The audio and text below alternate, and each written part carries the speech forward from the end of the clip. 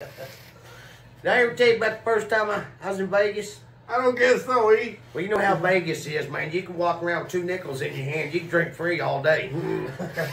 Well, this is also the first time I ever had a margarita. Oh, First time ever. And they were the first time like ever having a margarita.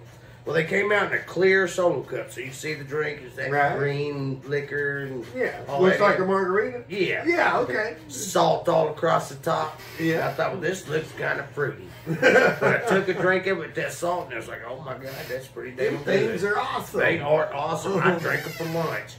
Well, I'm sitting there watching roulette, and I'm trying to see how roulette's played and bet. You know, I'm learning this and that. And I realized people were hollering, hey, put this on this, put this, hey, last bet, this and that.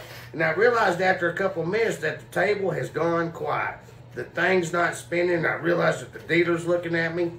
And everybody around the table was looking at me. I'm sitting there with my first time ever margarita. I had drank it all down. Oh, yeah? But that salt was so good, I was sitting there going, making noises and shit. And then I look up and everybody's looking at me like, this is my first margarita. We've all done it, brother. We may not have all got caught, but we all done it. It was good salt. It is. I didn't realize I was making noises, though. So it's like, don't worry, son, I'm making money off of you.